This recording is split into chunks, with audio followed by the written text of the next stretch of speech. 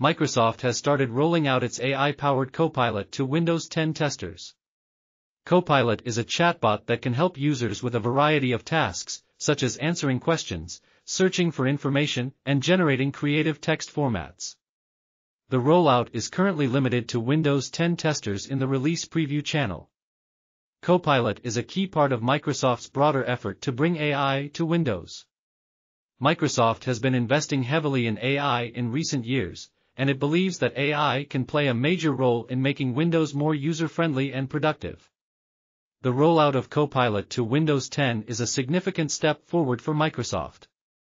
Copilot has the potential to be a valuable tool for Windows users, and it could help to make Windows more competitive with other operating systems, such as Mac OS and Chrome OS. Here are some of the things that Copilot can do. Answer questions in a comprehensive and informative way, even if they are open-ended, challenging, or strange. Get relevant answers fast, let you ask follow-up questions, and can generate images from your ideas.